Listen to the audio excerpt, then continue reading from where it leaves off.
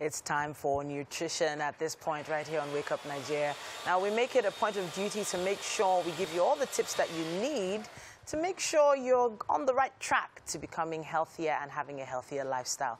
Who better to talk to us about this than Coach Amara? She's here with us today, and we're going to talk about managing cholesterol. And she is a passionate advocate on preventing, fighting, and reversing lifestyle diseases through the use of nutrition and lifestyle modification. Welcome back to the show, Coach Amara. Good morning. Thank you for having me. So now, cholesterol, this word, we hear it a lot in TV adverts. Sometimes the doctor says that word and you're like, what exactly is cholesterol and how is it bad for us? Okay, thank you. Good morning, everybody. Happy 5th anniversary. Oh, thank you. Thank you very much. Okay, yeah. So cholesterol basically means fat. Fat that is found in the body, in the bloodstream.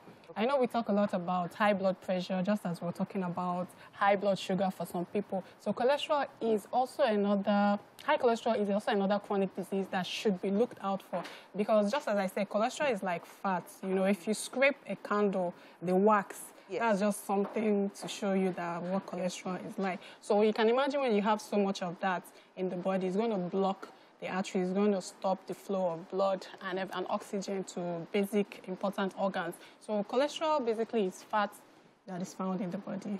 Okay, so fatty blood, essentially. Exactly. Fat in the blood, fat in the bloodstream. Sounds extremely scary, especially when you think of how thin and slim the blood vessels are. And just to imagine blood vessels clogging up, like the way it is when your plumber comes to come and check your pipes. No, how do we prevent this from happening? What are those foods that lead to that kind of scenario? Okay, yeah. Okay, so before to understand that very well, we need to also talk about the fact that cholesterol is actually needed in the body. Okay. That's one. So because the body manufactures cholesterol on its own. So it's only when it gets too much that it becomes a problem. And also, cholesterol, we have different types. We have the good cholesterol and we have the bad cholesterol. So there's some certain foods that we eat that will trigger the bad cholesterol. That's the LDL. But we have the HDL, which is the good cholesterol, that we encourage people to take more things that can help the HDL levels go up. Okay, so we need to talk about the bad cholesterol foods. In layman's terms, what in our basic normal menu or diet contains the worst cholesterol? Now, some decades ago or some years ago, we know that eggs got a really bad rap. Everybody started avoiding eggs. Eggs became really, really high cholesterol food.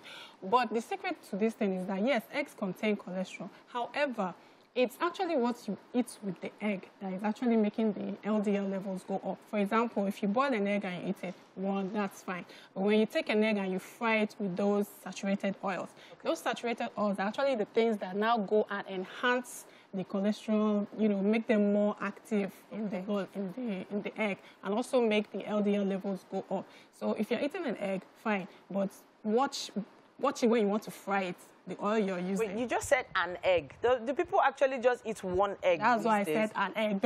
An egg. So that's like my recommendation. One egg a day or one egg a day? One egg 2-3 times a week is not harmful. But when you try to like exceed that's when. So we know there are some people, even in this studio here, that eat like 3 or 4 eggs in one every day. go. Oh, okay. That's the standard, and they'll stuff it between bread with some very nice margarine and eat the whole thing. Yeah, that's when egg on its own is not bad. But like I told you, all those margarine, the saturated fat that you're now eating with it, goes into the body.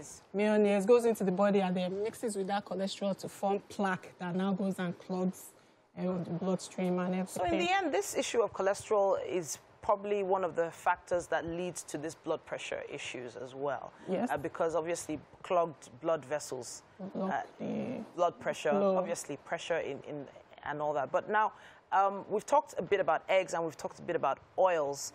Everyone uses some form of vegetable oil or the other. Which are the most healthy?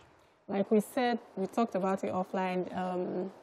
Olive oil still remains my best oil, but like we said, it can be expensive. So what do? Just instead of frying it, usually frying an egg every day, you choose the days that it must be something that you use every day so that you can, you know, save it if you don't want to use it so much and you finish it. But extra virgin olive oil still remains my best. There's canola oil, it has some controversy concerning it, which people have tended to not use it so much anymore. But there's avocado oil, which is also wonderful. And these things, you can get them in shops, but like you said, they can be expensive. They can be expensive. Yes. Obviously, there are alternatives to frying now. Yes. There are devices like the air fryer, That's also which is so. Is it advisable to maybe switch up and start using an air fryer? Yeah, fine. I know we have air popped popcorn. Okay. So instead of frying it in the oil, you air pop it. That's fine. That's fantastic. Okay. So those are other measures that people also use now to limit their intake of these seed oils.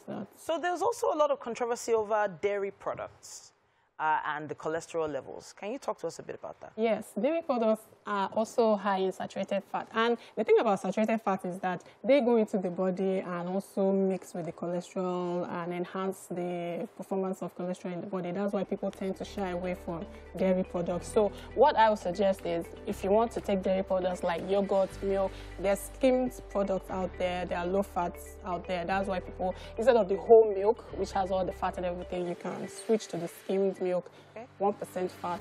And then, yeah, all right then.